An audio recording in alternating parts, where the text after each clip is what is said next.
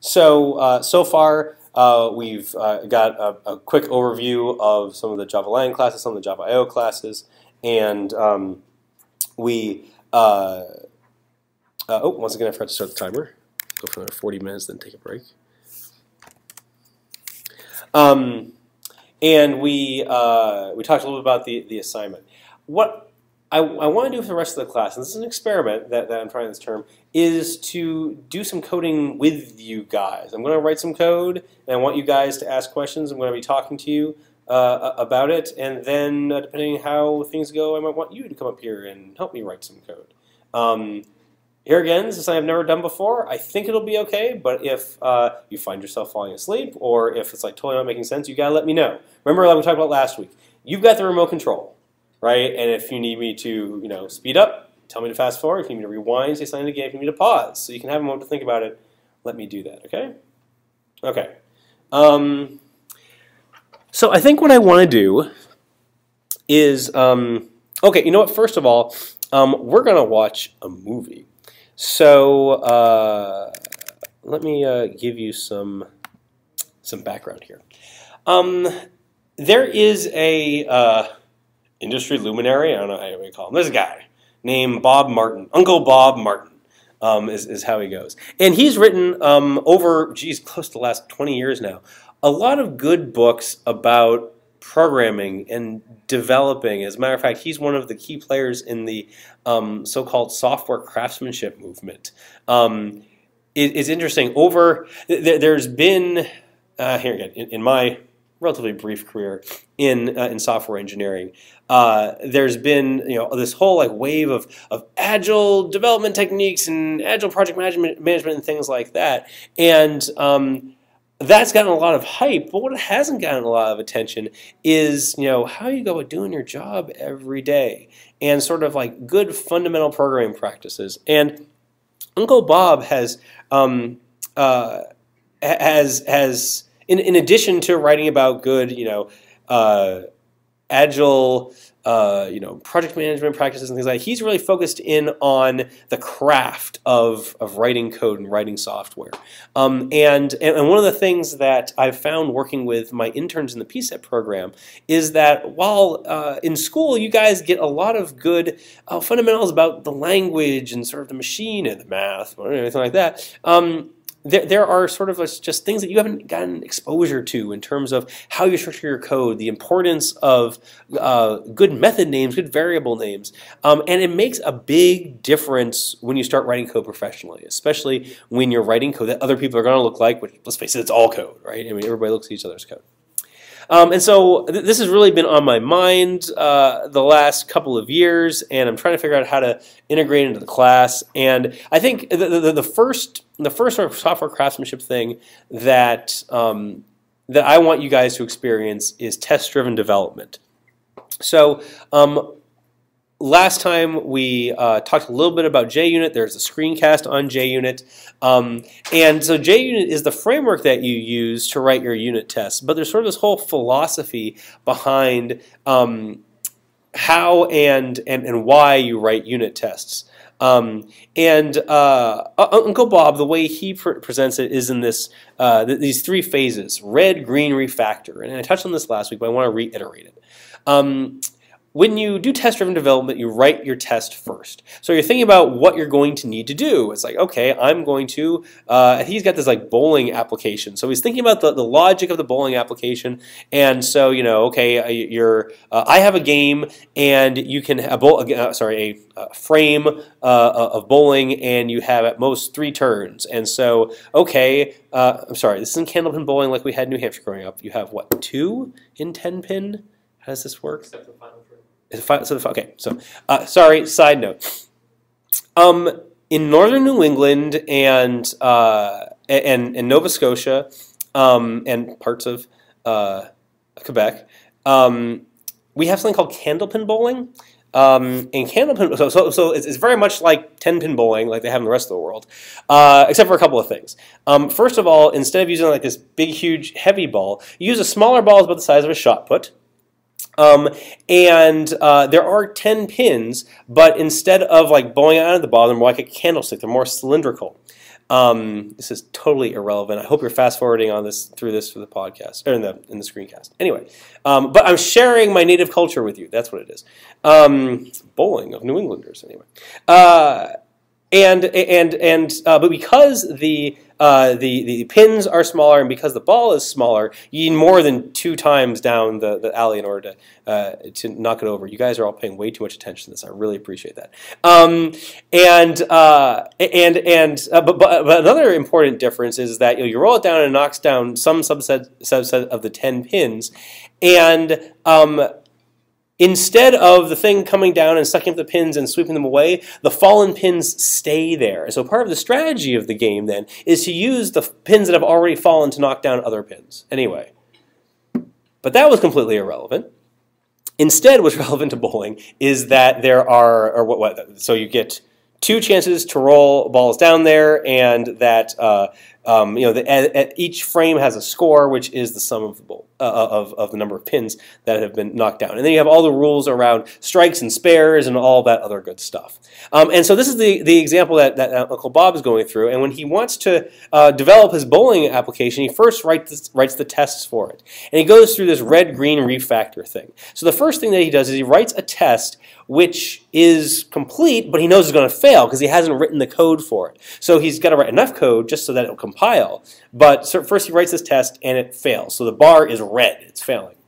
Then what he does is he goes through and implements the application, the bowling application, enough so that the test will pass. Just enough so that the test will pass. And so even though, yes, there are glaring holes and lots of other stuff won't work, it doesn't care. You focus on getting just one simple thing to run. And after you go back and run your test, it's green. Then what he does is he goes back and he refactors it, meaning that he goes and cleans it up a little bit. So maybe there's some variables that need to be renamed, or maybe he's found there's some duplicate code that he's introduced. He's going to move that into one place. So this red-green refactor thing. Now, Uncle Bob is a unique character. This is coming from me. Is a unique guy, and he has a certain flair for presenting things. So not only does he talk about this red-green refactor thing, he's got this hat with 3 brims on it, one that's green, one that's red, and one that's blue. And he talks about the various phases that he's going through. And so what I want to share with you now is a 5-minute clip from of an episode of this clean code video series that he has, which actually Tripwire has purchased, and we watched them at work, and they're weird and cheesy at times, but actually it's pretty good stuff. Well worth, instead of getting some ugly sweater from your aunt from Christmas, you can, ask for this stuff instead. Anyway, let's spend 5 minutes and take a look at this. So let's full screen it. Oh, and let me. I don't know how loud it's going to be, so let's give it a try here.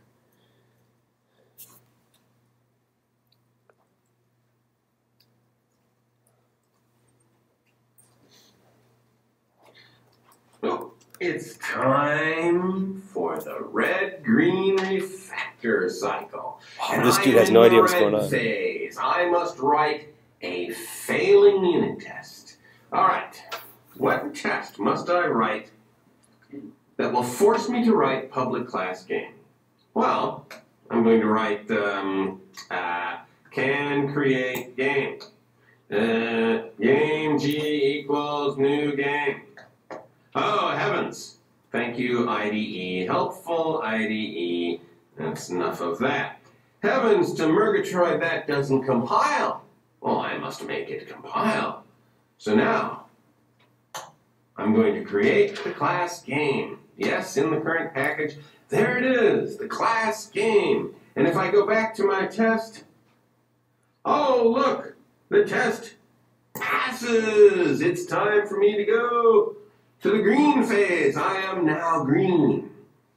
And in the green phase, it's time for me to refactor. Is there anything I can refactor here? No. Nothing to refactor. Very good. Then I am done with this test. I am passing. Lovely. Back to the red phase. The next test, well, I know I want to write that roll method. All right. Test can roll. Oh, heavens, I need a game. Game G equals new game. Lovely. G dot roll. What should I roll? Well, let's roll a 0. That doesn't compile. Okay, time for me to focus on making it work. I'm going to create the method roll. Ha! Look at that, roll. And it should take a pins. This is lovely. And I believe that will pass. Because I'm not actually testing anything. Oh, time for me to refactor. I've got a passing test. What's to refactor? Oh, goodness.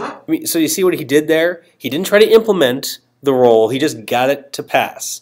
And obviously he'll have to do it later. But the whole idea is that you go step by step by step so that you can catch things along the way. We've got duplicate code here. Duplicate code. Well, I better take that and refactor that out. I'll create a field named G. I will initialize it in the setup method, which of course I don't have, but this will create. I'll keep it private. Lovely.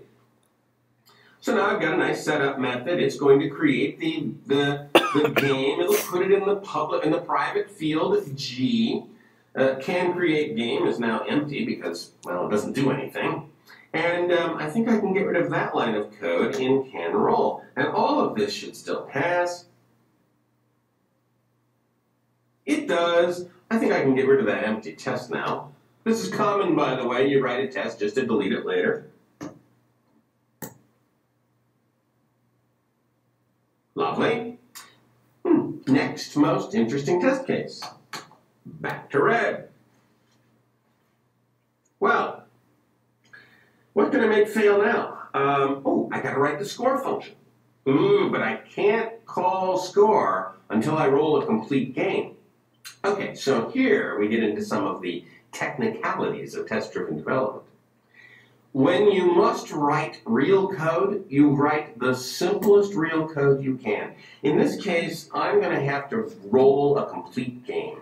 What is the simplest, most degenerate complete game that I can roll? A gutter game. Let's roll the gutter game. Okay. 4 int I equals 0, I less than how many balls in the gutter game? 20.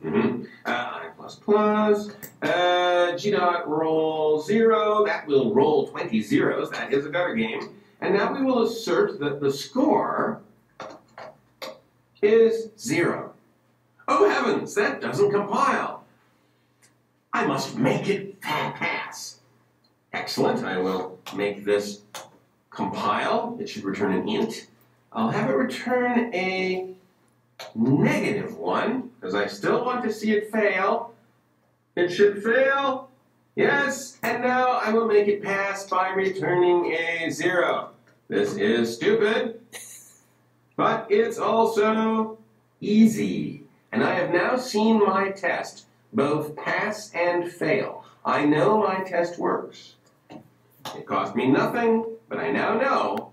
That's another important point.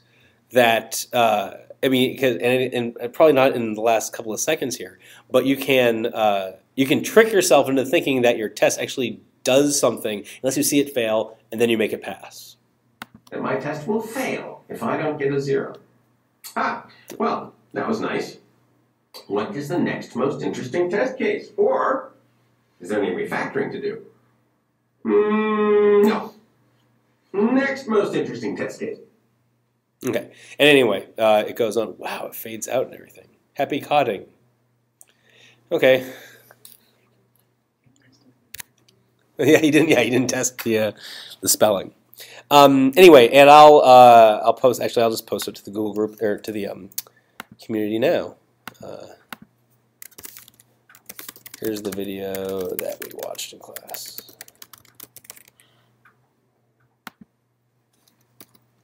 Oh, there you are. It's not YouTube. Lame. Oh, it's a link. Of course. Yay. Anyway, go. In case any of you guys want to catch it up later. So anyway, I'm a pretty good fan of Uncle Bob. I like what he has to say for the most part. There are a couple things that he talks about that I sort of disagree with, but it's a good place to learn, and some place that I always start my my new programmers on. Okay, so let's see here. Last time we is that readable? Yeah, I think you can read that. Okay. Last time we talked about Maven archetypes, and we looked at the student, and I started a screencast on it, but I haven't gone all the way. I think what I want to do is start from scratch with that program, because you guys are going to be doing it for your project one. So I just want to walk you through the phases of working with the Maven archetype again. That'll probably take us up until break, and then we'll come back and we'll do some more coding for that. So let's go back to the assignment. Oops, that's the text file assignment. That's the slides that we're not interested in. Instead, here we have student. So this is that sort of project 0 that, well, is sort of becoming an example project. So as you'll recall, this what we have here is a simple student class that extends human. Human's one of my classes from the object-oriented programming lecture, which I don't yet have a screencast on. Not super high priority for it because I think you probably know most of that stuff, so not available right now. Anyway, student is a human. It's got a constructor that takes arguments like name, the classes that the student takes, student's GPA, and also the student's gender as a string. And the student says this class is too much work. And there's also a string representation that can be returned for the student, and there's an example of it down there. And then there's also a main method. We'll skip that just for a second. But here on the command line, you give the student's name, gender, GPA, and then the classes that the student is taking. And if you give it this command line with Dave Mail 3.4 to 3.64 algorithms, operating systems in Java, you want it to print out a string that says Dave has a GPA of 3.64, is taking 3 classes, algorithms, operating systems in Java. He says this class is too much work. Yes?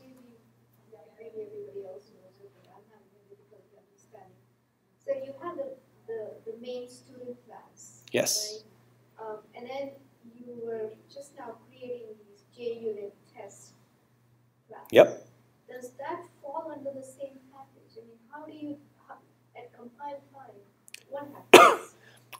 Let's go through it, and because I want to come back to that question once we have some code to look at, because I think it'll make a lot more sense. Okay. So this is the assignment that we have to do, and to get started, I created a Maven archetype for it. And remember that Maven archetype is sort of like a template project that you can do a little bit of customization for, and poof, it'll give you a place to start. And the reason that I'm going over this in such detail is because you'll be doing the same thing for your project, and so I want you to see a couple of examples of it, because it's something that's probably new to you. Oops, so we'll delete the stuff that I did earlier today. Okay, so I went and I'm going to copy this big old command line, which is saying, Maven, go off and create me a project from an archetype, with all sorts of details that you can read up on if my computer doesn't freeze. Hello. There we go. Copy that and paste it. And recall that there's this problem with the tilde, so it's going to fail the first time. Really got to figure out how to fix that. We'll go back and change the pretty tilde to the old school big ugly tilde.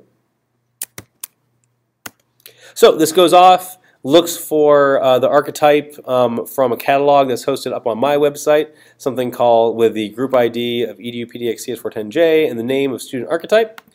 It's now creating a new project. It's asking me what the group ID for the project should be, and that's going to be EDUPDXCS410J, and then your, since it's your project, will be your group ID. For me, it's going to be Whitlock. For you, it's going to be your login ID. The artifact ID is going to be student. The version is going to be, whatever, it doesn't matter, 1.0 snapshot. Package, the package for the class is going to be the same as the group ID. What the heck? Ask you to confirm all of this. Say yes.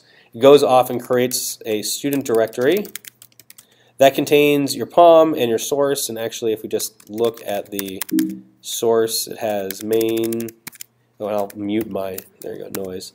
It has a student.java, and it has often test, a student test.java. I want to put this in version control into Git, but I don't want to use GitHub because I want to be able to check it in, but it's not something I'm going to share with anybody else. So I'm going to use a command called git init, which will create a local Git repository. And now I can do a git status, and it says that no files have been added yet. So I can add the pom.xml to Git. I can add the source tree to Git. Now if I do my status again, I'll see that, okay, great, all of this stuff is ready to be committed. So I'm going to commit it just so that I have sort of a checkpoint in time. I'm going to say committing the project files created from the Maven archetype. Oops. And I'm going to commit everything in that directory. It looks like it committed some stuff. If I run my status command again, yay, everything's clean. Questions? Nope. Okay. Remember, you have the remote control. You can pause, you can fast forward, you can rewind. Okay, so now I've got some files. I want to work with them in IntelliJ, so I'm going to make the IntelliJ project, and I do that by saying maven idea. It then created these student IML, IPR, IWS. I want to open up the IPR class. Oops, it opens it up too big. Okay. It tells me that there's an unregistered Git root detected because it doesn't know about the fact that it's in Git. I'm just going to simply add it. It looks all happy now. Okay. Okay, so I have my Maven project, and now I'm going to go ahead and, like I said in the assignment, build it with Maven package. Maven package will compile the application code, compile the test code, run all the unit tests, build the jar file. But if any of those initial phases fails, then it won't try anything later. Maven package, got a build failure. Why?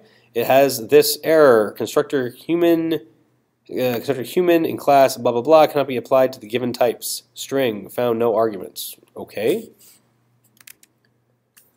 Let's go back, and I want to find my student class. I can do that by either browsing through the files like this, but it's too bad that's so small you can't see the names of all the menus. I can go to navigate, and I can say class, and I want the student class. Oh good, it finds it for me. Here's the student class, and oh look, it's underlined all sorts of things in red. And I'll try to make it a little smaller so it fits on the screen. It's got this red constructor here. So I'll hover over it and tell me there's no default constructor available in Java-Lang Human. So every constructor must invoke either another constructor in the same class or an inherited constructor from its superclass. And if you don't specify, if you don't either call this with a couple of parameters or super with a couple of parameters, it will assume that you are calling super with no parameters. And the reason this is failing is because, well, there is no default constructor. There is no zero argument constructor in Java-Lang Human. Okay, so I'm going to browse up here to the, and I'm doing this by hitting the command key and hovering over the human class. I'm going to click on that to browse into the human class. And sure enough, it's got one constructor that takes a string, name. Okay, so I need this constructor to call the other one. So I'm going to say super name. So that'll call the superclass's constructor, humans constructor, with the name argument. Okay, that's good. Notice that the student class here is still underlined in red, and that I've also got some red dashes over here, which means that there are more problems. So I can click on it to go to the next one, but I can also say, navigate to next error or something, next highlighted error, F2. By the way, I'm a big fan of keyboard shortcuts, and so I'm going to point it out once, but then I'm just going to use the keyboard shortcut because it's faster. Okay, so this method isn't compiling because it's saying missing return statement. Absolutely correct. The says method is supposed to return a string, and it returns nothing. So we need to make it return something. Well, the Java doc says that all students say this class is too much work, but I'm remembering back to that Uncle Bob video where it's like I want to make things fail before I make them work right. So what I'm going to have it do, I could have it, well, what are my options here in terms of things that I could do for this method? How can I make this thing compile? Could return null. Anything else? Yeah, I could return an empty string. I'm going to be even more draconian than that. I am going to throw an exception because this isn't implemented yet. And so, like, why guess an implementation when I can just say I'm not implemented yet? So I'm going to throw a new unsupported operation exception. Note when I hit U, it remembers that I use this one. You can type out unsupported operating exception. You can hit tab to get the rest of it. But I can also do this thing that IntelliJ supports, where I can type in the initials or the abbreviation of the class. So if I say new capital U, capital O, capital E for unsupported operation exception, it'll highlight that one. I can hit tab, and it auto-completes for me. And now it's prompting me for the arguments to that constructor for unsupported operation exception. I'm just going to give it a string that says not implemented yet. Okay. So, okay, now it's compiling. I don't see any red here. But I've got some red here. I'm going to hit F2 to go down there. And actually, I'm going to do exactly the same thing. I'm just going to cut and paste this guy, put him down here. Everybody's compiling. Everybody's not implemented yet, but everybody's still compiling. Looking over here, it's yellow because it's telling me that there are 3 warnings found. I'm going to go to those warnings here, and what is it saying? Oh yeah, the classes parameters never used, GPAs never used, and genders never used. I'm okay with that right now. Okay, I've got things compiling. I'm going to try to run the package again. Compiled source code, it ran tests. There were 2 errors during the tests. Okay, well I want to look into that next, but I want to make a checkpoint. Because I've gotten my code to at least where it's compiling. I want to make a checkpoint by committing my code back to the Git repository. So I'm going to look at my changes that I've made to my source code since the last time I committed it, so the last time I checked it in. And I'm seeing that I've made some changes to the student, which I know I did. There are also these unversioned files, the student IML and the student IPR. These are the IntelliJ files. I don't want to check them into Git. But I want them out of my way. I'm going to ignore them by editing my git ignore. By editing a file called git ignore, where I can put in pattern matching. Well, what are these called? File wildcard matching things for those files. And then if I go and refresh here in IntelliJ, oh, awesome. So now it got rid of those 2 and tells me, oh yeah, there's this git ignore file that it doesn't know about. I want to add that to, that actually I want to check in. I'll add that to VCS, to Git. Now it's telling me there's 2 files that are under revision control. There's green, which means it's been added but not checked in, and then student is blue because it's been committed but not modified. I'm going to first commit my git ignore, ignore the IntelliJ files.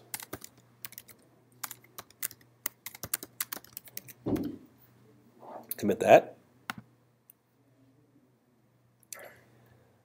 Now I'm going to commit my changes that I made to student. Get the student class compiling. It's telling me I've got 3 warnings. That's all very nice. So those 3 warnings with those unused parameters. I'm going to commit that. Okay, I've got no changes. Everything's good. I'm ready to go. Any questions on that? Make sense? Okay. Okay. So I've got everything compiling. I've made my checkpoint. Everything's in version control, but I've got tests that are failing here in student test. So I want to go look at the student test class. I'm going to do Command N to find student test. Oh, remembered the last thing I typed in. That was nice of it. I'm just going to arrow down to student test and open up that thing. Okay. So I've got these two tests here: invoking main with no arguments is X code of 1, and invoking main with no arguments prints missing arguments to standard error. Okay, I'm going to run them, and the way I run it is by going up to run, and I can say run here with, what is that, Option Shift F10. Now let's run it from here this time. And it's asking me, do I want to run just one test or run all of them? I'll run all of them. And it's telling me 2 of them are failing. And I apologize about the screen resolution. Is there a way for me to make that smaller? Oh, there is. That is pretty awesome. Still can't make it big enough to read, mind you. Okay, so it's telling me that it expected 1 but was null on this assertion right here in Hamcrest. Okay. So, and maybe this is starting to answer your question. Okay, so actually, could you ask your question again so I can make sure that now that we've got code in front of us that we can answer it?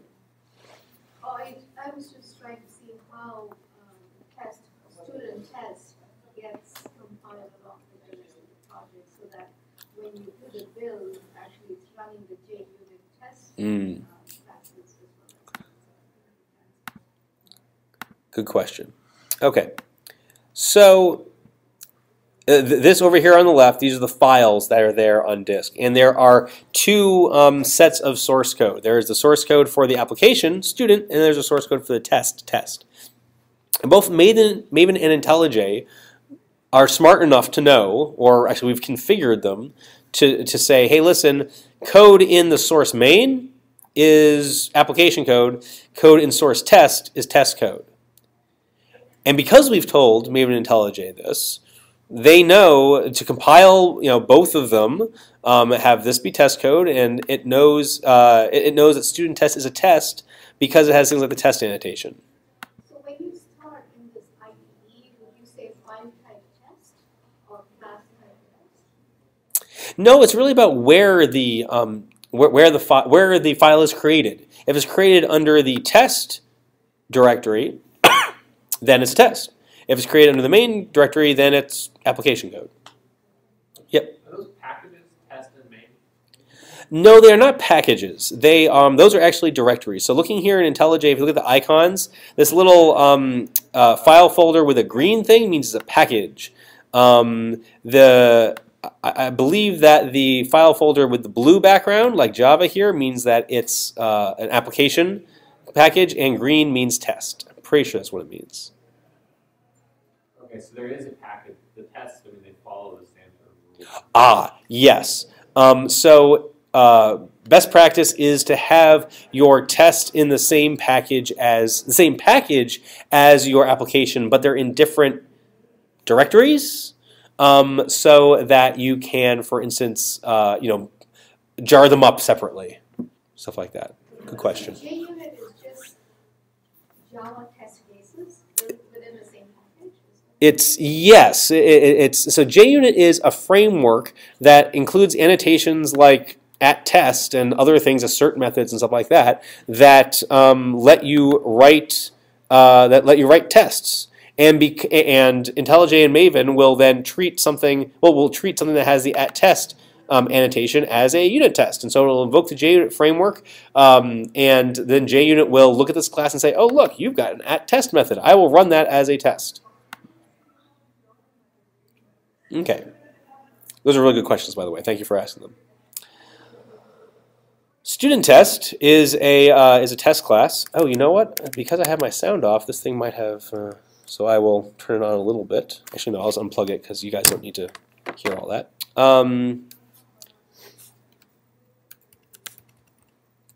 Oops. There we go.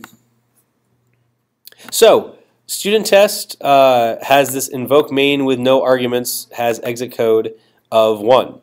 Okay.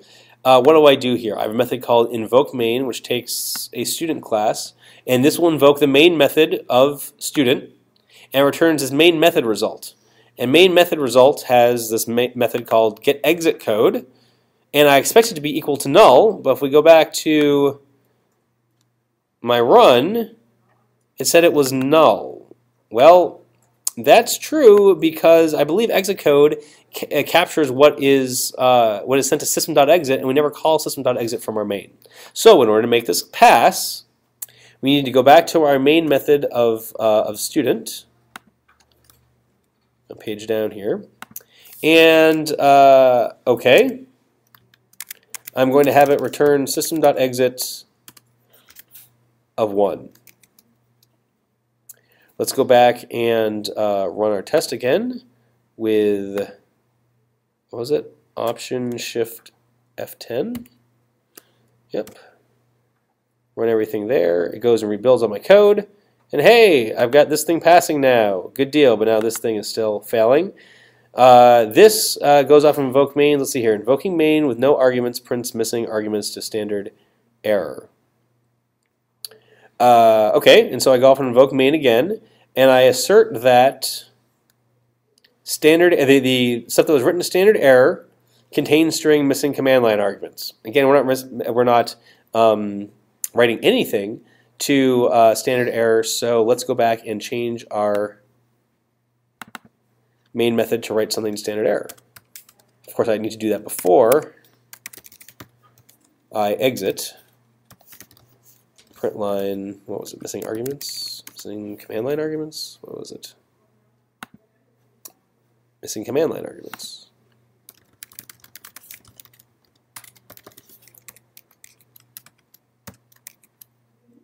Okay, let's rerun this. Hey, everybody's passing. Okay, so we just went through the too bad I don't have an Uncle Bob hat. Actually, it's okay they don't have an Uncle Bob hat. So we went through the red, went through now everything's green. Let's see if there's any opportunity to refactor. Oh, that's nice and fast.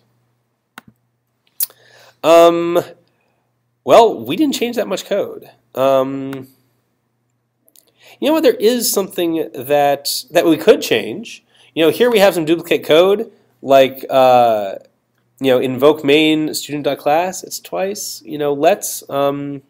He put this stuff into a setup method. I don't really like to do that, but what the heck? Let's just eliminate this duplicate code because I have invoke main up here of student.class. I have invoke main down there. Let's remove that remove that cut and paste code by introducing a new method. I can go up to the refactor menu and I can say extract. I want to extract that expression into a method, which is, what is that? That is option command M for extract method. So this is going to create a new method in my class. Get main method result. Well, I want to just call it invoke main. And IntelliJ says, oh, look, I found another code fragment that looks just like that one. Do you want to use that same method? I'm going to say yes. Okay. So, oh, but I put it down here. I want to move it up a little bit, which I think, what is that? If I say, what is it, Command Shift up arrow, I move the method up. In general, and actually Uncle Bob has some things to say about this in his book and in the clean code stuff, about the order in which your methods occur and how, like for instance, you know, it's a good practice to keep your methods close to each other. And I think, I can't remember now if he says that methods should be declared before they're used or after they're used. I like to have mine declared before they're used. Anyway, okay, that was good. You know, so I was able to refactor that code there. These names are super long. I mean, invoking main with no arguments has exit code of 1. I'm going to change that because it's just too. They both invoke. They're both invoking main. I think all the tests are going to be invoking main. So I'm just going to rename that, and I can go up to refactor and then rename. So Shift F6. I just want to call it. Oops. I just want to call it no arguments has exit code of 1.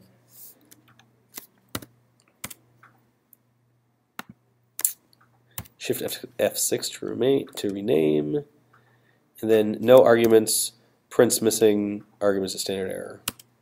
Okay, done some refactoring. I'm going to run my tests again. Actually, I'm just going to go Control Shift F10.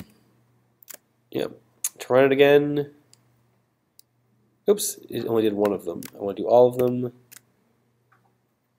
Yay, everybody's passing. Okay, good. I want to do another checkpoint. I'm going to commit my changes to Git. By the way, one of the reasons I commit is that let's say I start refactoring or I start writing stuff and I realize I want to throw it away. I can revert back to this last checkpoint really easily with Git. So, got the unit tests passing. Yeah, still got those 3 warnings. Go ahead and commit it. Okay. Whew. Oh, ding. Okay, well then, actually, this is a good stopping point. We got our unit test passing. Let's take a break for a little bit, and we'll come back, and then we'll try to figure out, okay, what else do we need to do to get our program running? Okay, let's take 15 minutes. Thanks. I have a couple of questions before we do. Oh, can we do them after the break? Oh, it's related to what you just showed. Okay. It's a simple one. Are most of these test cases just simple assert statements, or do you have more complex? They'll get more complex. So, I mean, the question was, wow, these are pretty simple test cases. Yes, unit tests are meant to be simple. And they're really meant to be very specific also. They test a unit of work. And so it's really sort of like the minimal setup that you need to do to sort of set the stage, perform some operation, and then assert something about that operation. And so, yeah, you shouldn't have 3 pages of code to do a simple unit test. If there's that much setup involved, there's that much validation, either one of 2 things. Either it's testing more than a unit test should. So if you find yourself having to connect to the database and set up a bunch of data in there, that's not a unit test, right? These should be really fast to run. Also, if you find yourself asserting a whole bunch of things, those should probably be broken down into multiple tests. Yeah. So anyway, answer your question? Okay, cool. 15 minutes. Thank you very much.